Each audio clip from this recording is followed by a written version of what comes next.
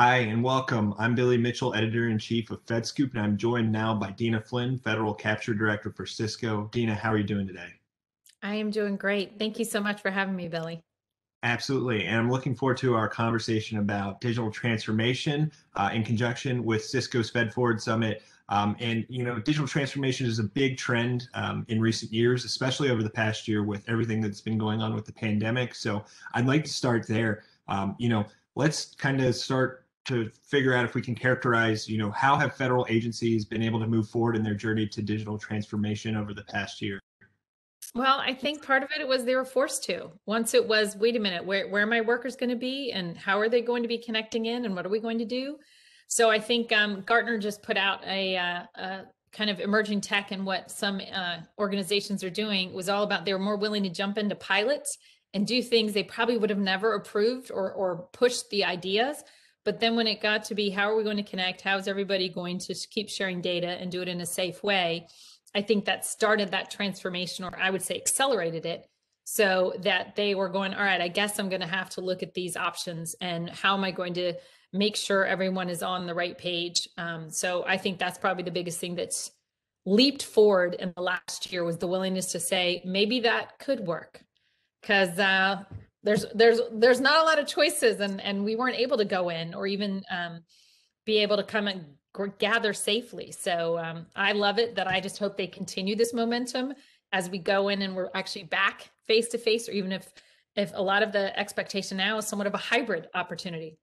So maybe we're always going to have a certain number of people at home. And I think that continues to raise how is the information secure? How is access to systems secure? So that'll keep pushing that transformation faster. Yeah, I think you're right. And I think, as agencies' backs have been against the wall, sort of, and they've tried to transform, they'll look to sustain it. And one of the ways they are going to look to sustain it is with new emerging technologies that they're looking to Great. adopt. And would be curious to hear what emerging technologies on the horizon are kind of set to make a major impact across federal operations, and why do you think those are important? I think some of it because of all the rapid technology and all the different applications that are being built across different pieces of government.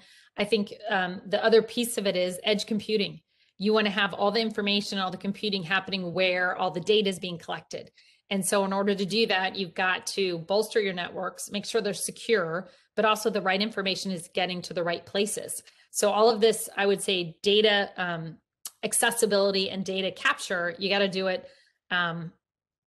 to store it well, keep it safe, make sure the right people are then getting to it. So I think all of that is going to change up the way we look at some emerging tech. And so edge computing may not be as exciting, but it's necessary.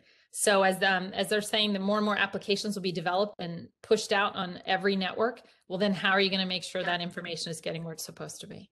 Yeah, no, I agree. It's something we've heard a lot about.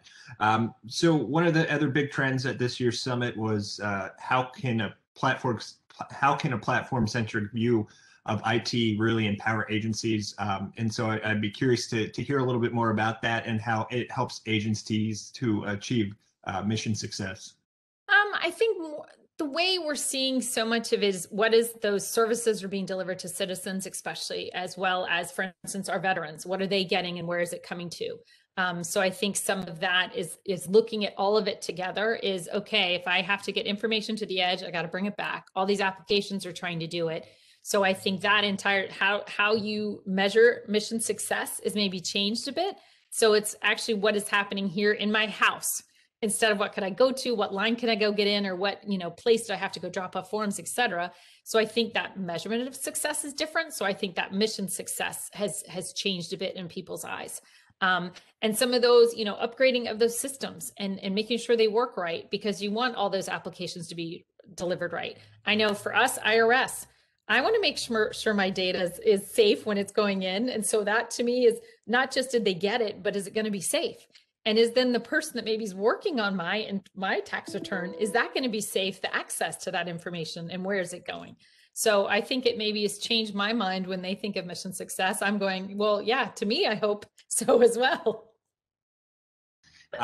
So as we close out here, Dina, we talked a little bit about the new need to support a workforce, whether it's hybrid, whether it's fully remote, whether it's back in office, but how have federal agencies worked to support their workforces and make sure that they're succeeding in their mission anywhere, any place, anytime amid COVID-19?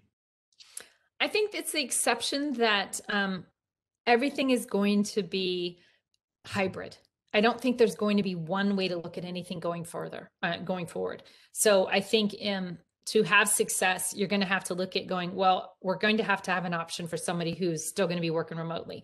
We're going to have an option for those inside the office, and we're going to have to make sure it's safe. Because even though today we may jump back and say, okay, it's now safe for X amount of people, or even the full workforce to return, let's say September. What if something happens again next year? And what are those systems in place to make sure we can go back to or continue to do this hybrid model? So I think that it takes a lot of people. I would say your strategic plans completely shifted. And what is your disaster plans completely shifted? And so that mindset change is probably the biggest thing that will help them try to achieve success, especially when it comes to that remote worker. Yeah, big transformation there. But Dina, it's been a pleasure chatting with you, and I hope we can do it again soon. But thank you so much. Thank you, Billy. I appreciate all of your time, and have a great rest of your day. Thanks, you too.